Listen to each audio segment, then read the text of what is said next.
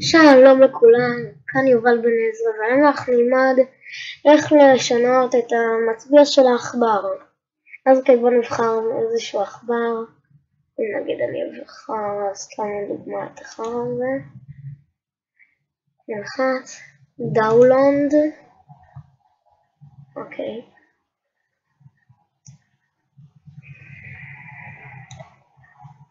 נעשה ככה. ונעביר את זה לשולחן העבודה.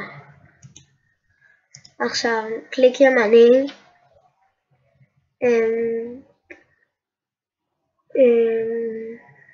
כאן,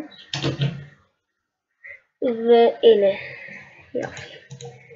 עכשיו נלחץ על זה,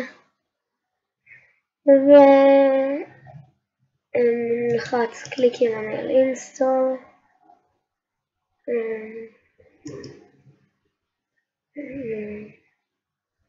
התקנה, פתח, כן, והנה.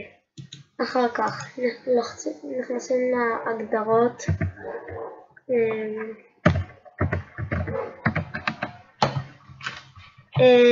ולהתאמה אישית. אחר זה ערכות נושא, ההגדרות של מצביע העכבר אחר. ואז הנה, זה העכבר ואישור. כן, והנה. אוקיי, להתראות. וסיימתי את הסרטון. נתראה בפרק הבא, ויאללה ביי, תעשו סאבים. ביי.